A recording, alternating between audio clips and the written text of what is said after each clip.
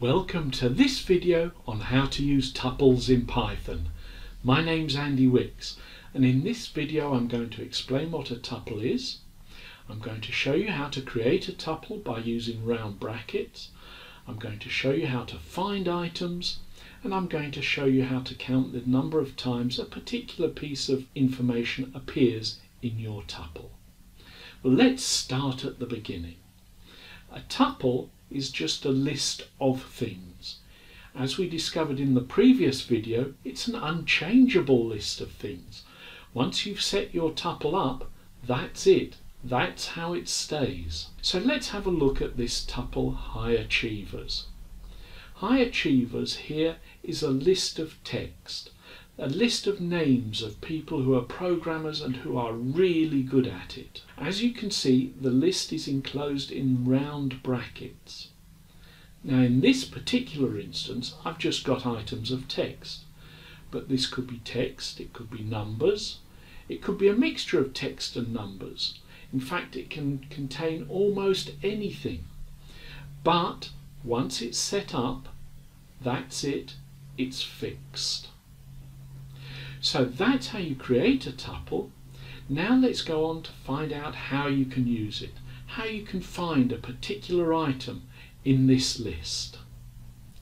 In this piece of code, I'm showing you the list of high achievers as we had it defined at the top of the program. However, numbering starts at 0. So Mark is item number 0, George is item number 1, Georgi item number 2, and so on.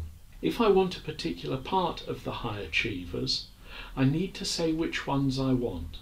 And we always go up to one higher than we actually need. So if I want items 1 to 3, I say I want items 1:4, because it has to go one above where we want to stop. So if we do that, what we get is George, Georgi and Lizzie, who are respectively items 1, 2 and 3. But we can also count backwards if we want.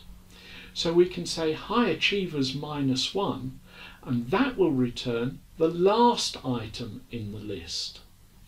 So the last item in this tuple is Maria.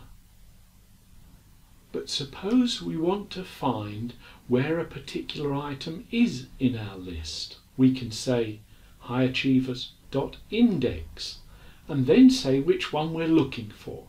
So in this case we're looking for George, and George we know is item 1. So it says at the bottom here, George is at position 1.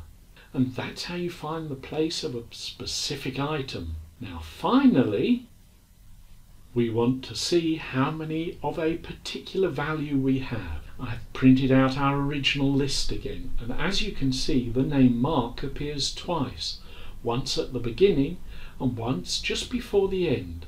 So if we want to count how many times Mark appears in this tuple, we can say high achievers .count and then say which one we're looking for, so Mark in this case. And it then prints out Mark occurs 2 times. And that is almost everything you need to know about tuples.